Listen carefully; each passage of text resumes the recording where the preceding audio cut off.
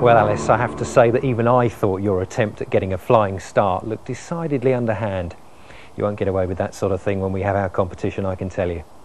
Right, he's written 3 bestsellers, he's toured the world, and he's shared his unique skills with hundreds of thousands of people. His admirers include Her Majesty the Queen, and he's arguably the most famous horse trainer on the circuit. I'm talking, of course, about Monty Roberts, and Horsetails caught up with him on one of his recent visits to the UK. Monty Roberts calls himself the man who listens to horses and claims to be able to get an unbroken horse to accept a saddle and rider in an average of just 30 minutes. Thank you, Grant. So, this is Saturday. Hello, Saturday. I hope to cause that horse not only to accept its first saddle and first rider, but to accept me, to join up with me, to walk with me, to trust me, to allow me to do things that have never happened to this horse before. After about 5 laps... Working inside a round pen and using a system of advance and retreat that he calls join-up, Monty's method encourages the horse and its trainer to develop from the outset a bond based on kindness, communication and trust. And when I turn him around now, watch the ear on my side. Well, I've identified approximately 175 gestures, and it's not a language of sounds, but a language of gestures. This means one thing, this is totally different, that's very different, and this is exactly the opposite. Open hand, he moves away. When I close my fingers down, I can stop him, like that, and as I move him on, drop his head. He's not eating grass, he's dropping his head. Horses don't have hands and they don't have fingers, but cats do. And when the cat does this, it means to a horse, get out of here, go away. And when you do this, it's less intrusive. It's about 10 minutes into the demonstration, and already the horse, who Monty has christened Saturday, is responding to the gestures. Every horse knows his own language, and this is a universal language. So it works with every horse, and if it doesn't, I've got it wrong.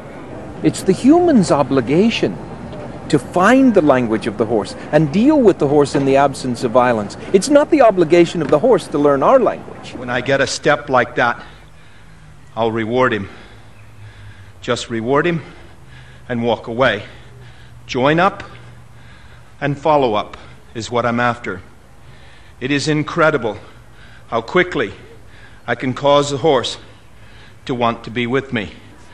And I am never bored with how these horses respond to me. It's wonderful every time. Watch now. He thought about going away, and I can draw him back. Good. Now I can snap my line on. I hope the horse doesn't buck with my rider. I hope the horse doesn't kick me and things like that. And if I can get trust, you're going to see this horse love to be with me. If I fail to do that, I'll be very disappointed. It's time then to introduce the saddle, and Saturday is encouraged to run around the pen and get used to the strange feeling of something on his back. Are you going to buck it off? I might buck it off, Mr. Roberts. My name is Saturday, and it's tickling. So I'm going to buck it off. About 65% of the horses that I start by this method will buck sort of like Saturday is now. Yeah, a little bit slippy in here, Saturday. But as he goes now, he's going to want to come back to me. They're flight animals. There cannot be a bad horse born. It's the circumstances and the environment that create bad horses. We are the problem. I'm going to ask Saturday to make a right turn now. And we're going to get it. Not very pretty, but we got a right turn. And now, a left one. A little bit better. I don't have any invention here. This is God's creation. It's only working with the natural impulses of the horse. Finally, after little more than 20 minutes in the pen, it's time to see if Saturday will accept a rider on his back. So there's the first weight carried by Saturday for his life. Now we'll see if Grant can sit up on Saturday. And this is not for amateurs to do.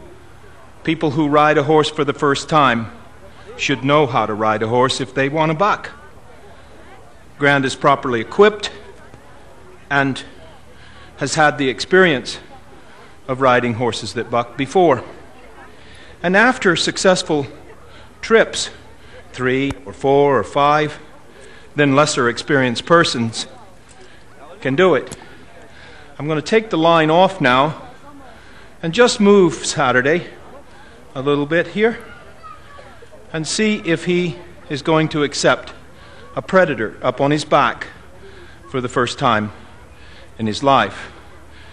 A lot to ask of a young horse, and not an easy thing for him to accept.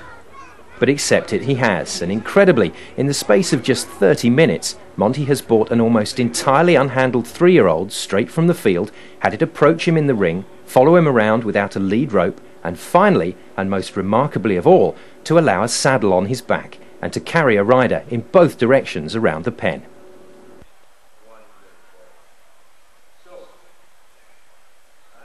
I don't disapprove of the way everybody breaks horses at all. And if you can show me a better way than mine, it'll be my way tomorrow.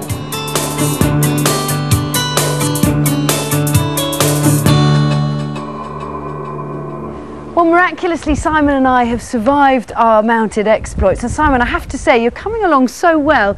I don't think it's going to be long before you end up at the start of one of those charity races. And looking at the rest of the jockeys, I think it's not going to be long before you're winning one of them, as long as I'm not in it, of course. That's all we've got time for Horse Tales. I hope you've enjoyed it. We'll see you next time.